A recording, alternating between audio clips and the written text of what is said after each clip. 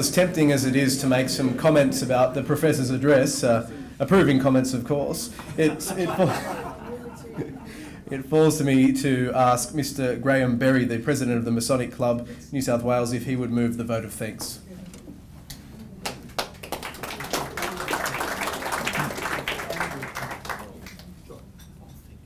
Chairman Jai, distinguished guests, ladies and gentlemen.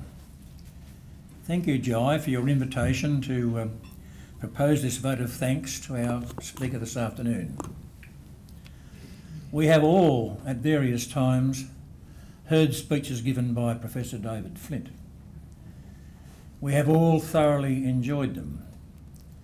No doubt, like me, you have enjoyed his encyclopedic knowledge, his very lucid way of delivery, and finally, his extreme urbanity.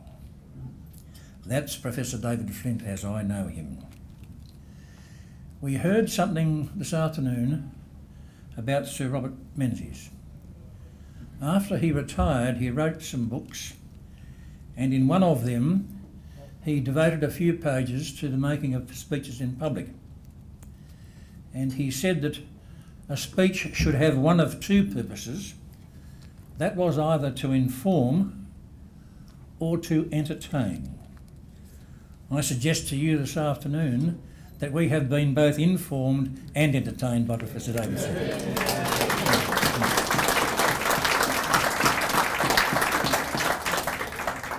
We have certainly been informed.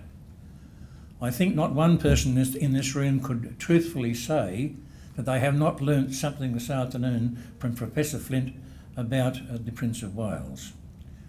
I think we have learnt a lot about him. I have some doubts about the question of possible abdication, which is raised from time to time, and I think it's proper to raise it now.